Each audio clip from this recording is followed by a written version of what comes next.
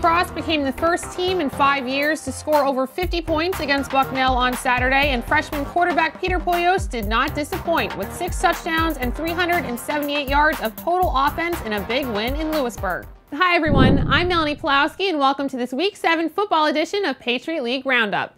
5 games dotted the schedule on Saturday, and we have all the highlights right here, including undefeated Fordham's 7th win of the season. But first, let's check out our game of the week.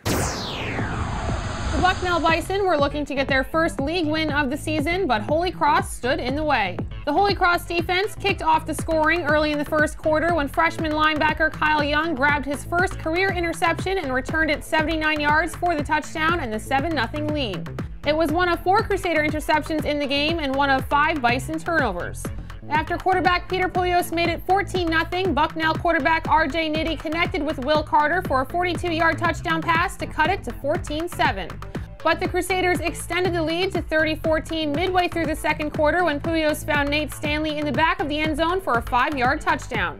Nitty tossed a 20-yard touchdown to Kyle Sullivan to cut it to 9 at the break, but that was as close as the Bison would get. Pujals scored on a 6-yard run early in the third quarter, and he then connected with Khalif Raymond for a 14-yard touchdown to make it 44-27 late in the third, and they went on to a 51-27 win.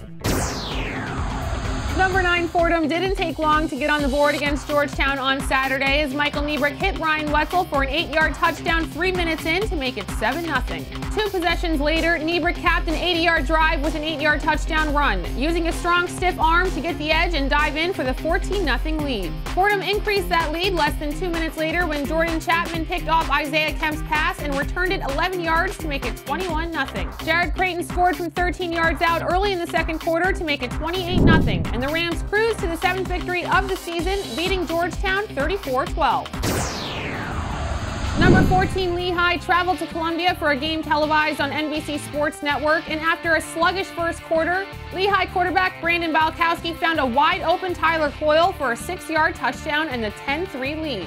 Balkowski extended the lead to 17-3 late in the second quarter on one of his 2 touchdown passes to Lee Kerfis.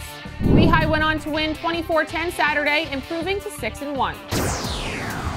Princeton got on the board early in the first quarter on one of Quinn Epperly's 4 touchdown passes, but Lafayette quickly answered as Ross Schuerman broke through the line and burst to the outside for a 69-yard touchdown run. He finished with 155 yards and 3 touchdowns on 22 carries.